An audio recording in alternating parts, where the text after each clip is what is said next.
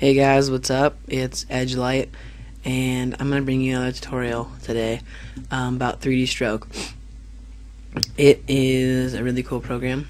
I mean, not program, plugin for After Effects, and I actually made you guys some presets that I've uploaded. If for those of you that don't have the plugin or don't know how to get it, it's really cool though.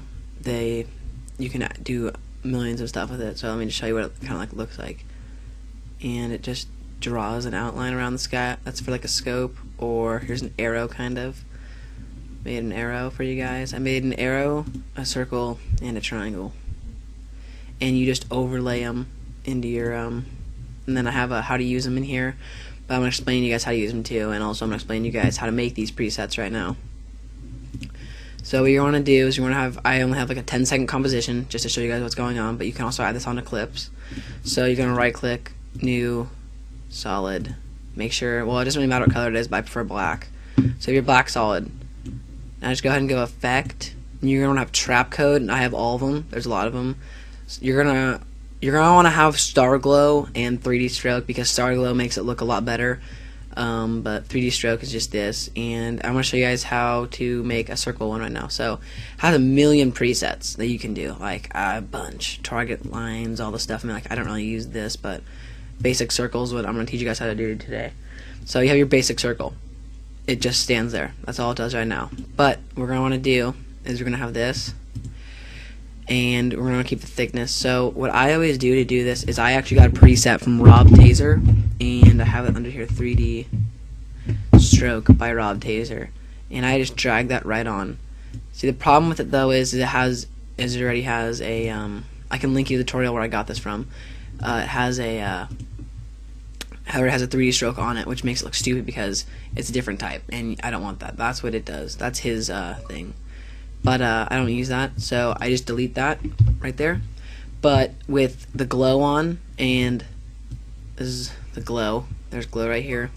This is what makes it glow, and that's why I said you're going to want to have star glow, because with star glow it adds all these effects. And I mean, it's not much, it's just, I mean, star glow is just normal stuff like this. I don't think he even changed anything really. I mean, he just changed these colors a little bit, and I mean, they look nice, give them that. I mean, you can change them if you want to. There's not much to change shadows. Make it green. Red looks nice to me. So, got our glow. It makes it nice. So we'll just keep those down there, and I'll link you guys the tutorial where I got that, and so you guys can watch him, and he can explain it to me better than I do if you guys like it. But we got a 3D stroke, so let's work on that. So the first thing that I always like to do is there's a thing called taper right here, and just enable it. Click down and hit enable. And that just makes it look a lot more realistic, and you'll see why in a second. So now what we want to do is we want to keyframe it, whichever way you want. So I put the end down to 0. So you want to put the end down to 0, enter, yeah, end, and click the keyframe button. Now I go forward about 2 seconds, and then I bring it to 100.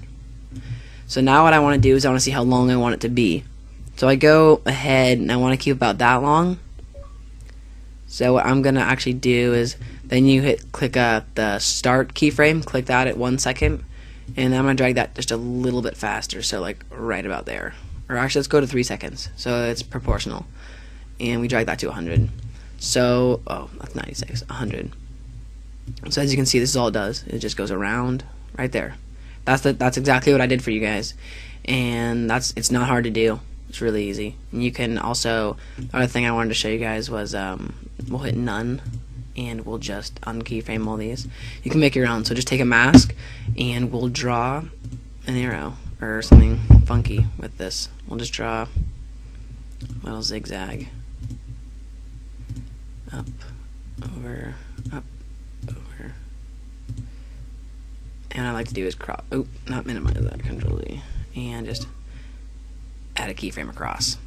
So now what we're going to want to do is we're going to go taper, and I'm going to actually change the thickness, to be honest. End thickness, start thickness can be up, end thickness can be down, and we're just going to put one all the way up.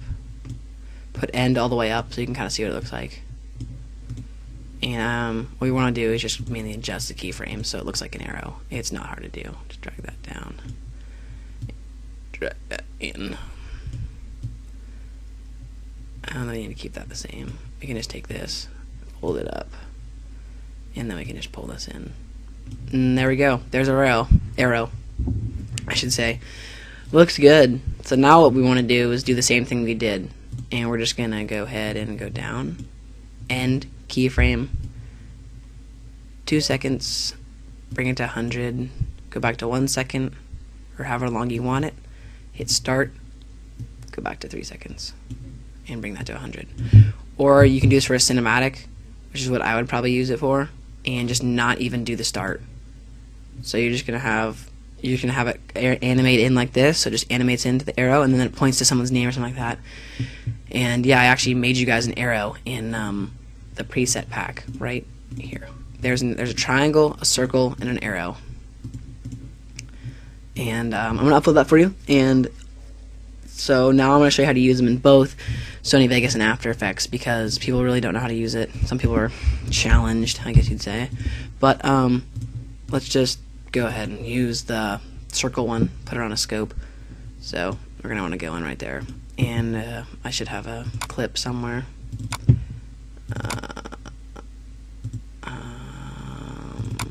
Okay, I'll just use the 3 feet on high rise like my last tutorial. Drag that right there. And it's actually already in a perfect spot, so we'll just add it there. I'm not going to show you guys that you can motion track it how you want to, but so we're going to drag it on right here. And as you can see, you want to make it sure it's above the layer, and as you can see, it just makes it black.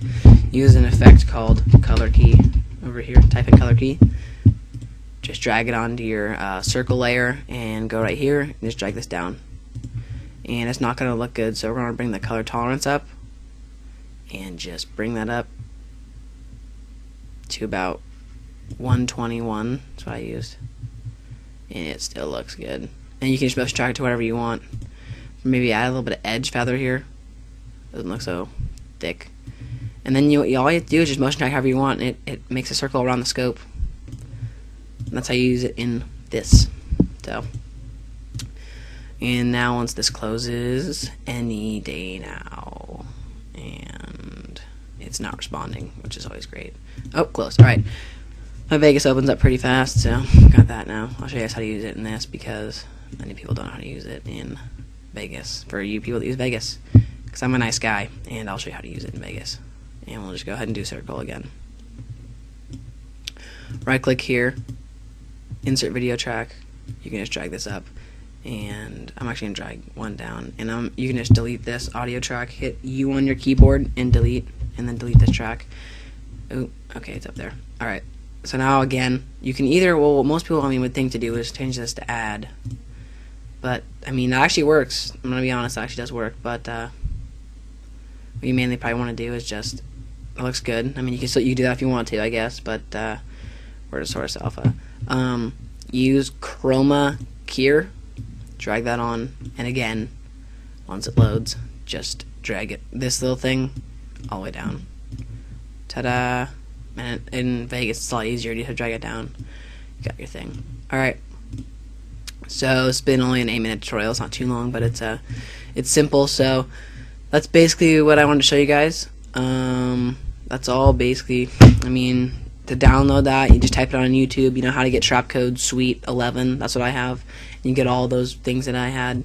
So, feel free to comment on what tutorial you want next. I'm thinking about maybe just doing some common tips and hotkeys and stuff in After Effects that many people don't know about.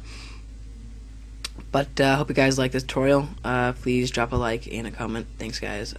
See you later.